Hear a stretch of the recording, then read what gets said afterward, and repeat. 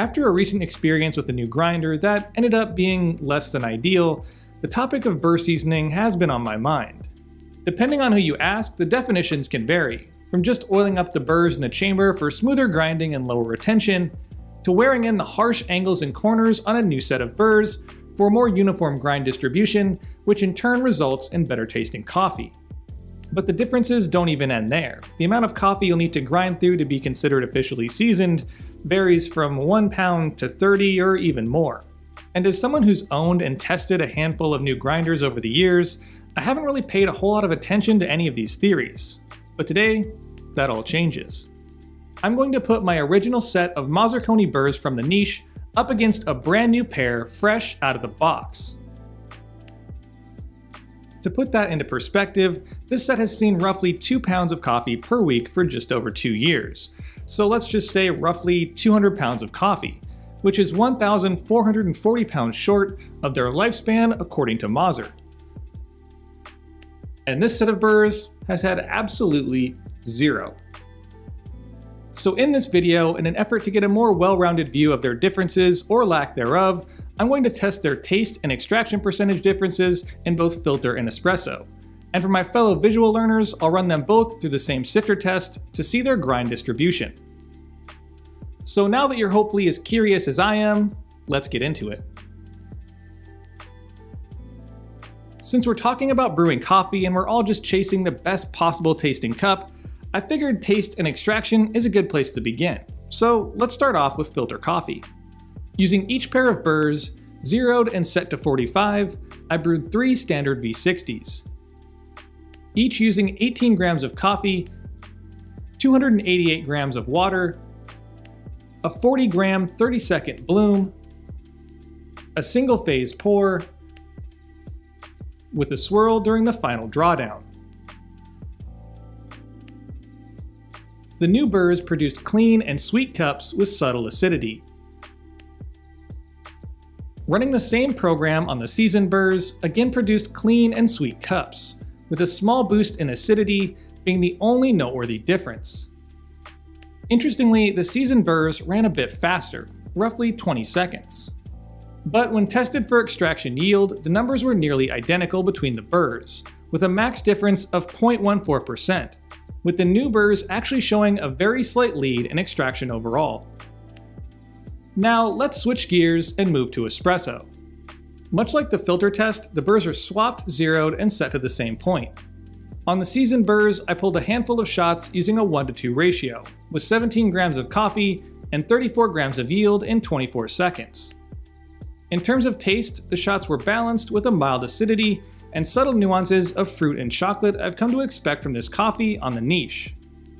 Once again, I switched back to the new burrs, dosed out 17 grams, ground, and pulled the shot. But living up to espresso's true nature of volatility, the slightly faster brew time on the V60 with the new burrs translated to an 11-second shot of espresso. So I adjusted the grinder 4 notches finer to rein in the flow and pulled 3 more shots. Each shot produced cups equally as tasty as the seasoned burrs, with a noticeable bump in texture, which honestly, surprisingly, I found myself preferring over the seasoned. So after pulling all of the shots, testing and comparing the notes, it's clear that the new burrs actually outperformed the seasoned burrs by a significant margin, with nearly 0.5% higher yields.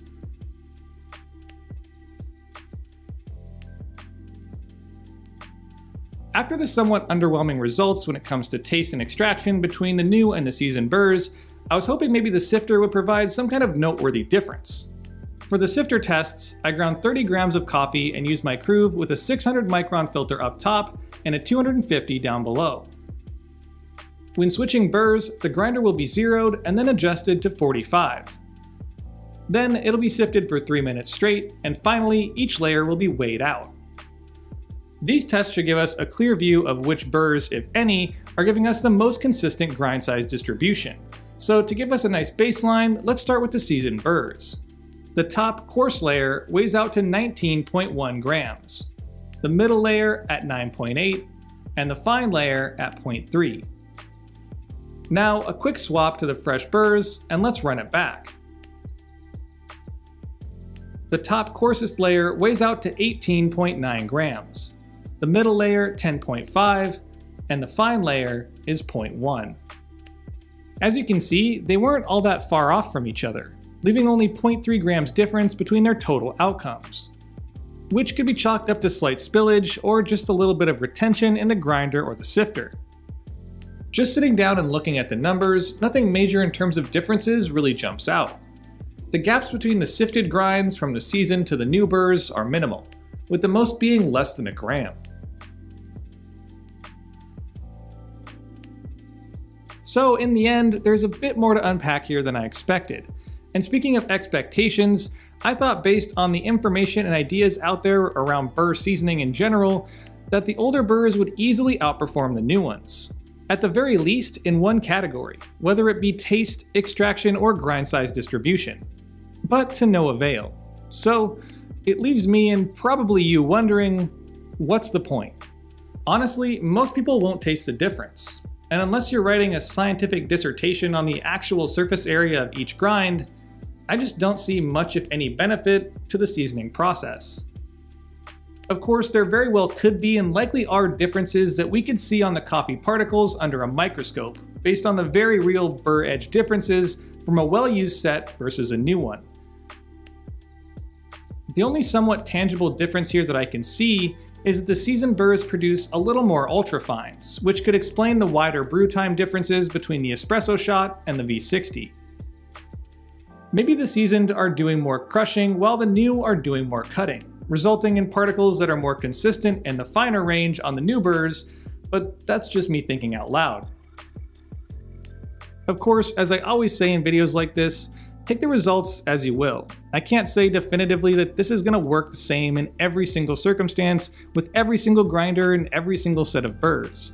But as someone who spends the majority of their waking hours dedicated to making minuscule incremental changes in the pursuit of brewing a better cup of coffee, it feels like seasoning is a waste of time and coffee, and both of which aren't an infinite supply. And with that little existential nugget of wisdom, I'm going to wrap this one up and pass the debate onto the comment section, who I'm sure will not disappoint. So drop your thoughts on seasoning burrs and your experiences with it, and any other questions you may have regarding grinders, burrs, seasonings, or whatever else might go along with this topic in the comment section down below, and I'll see y'all next week. Thanks for watching, and if you enjoyed the video, don't forget to like, share, and subscribe.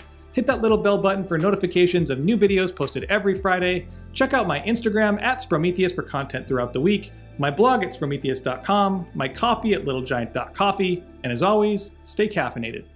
Pony Boy.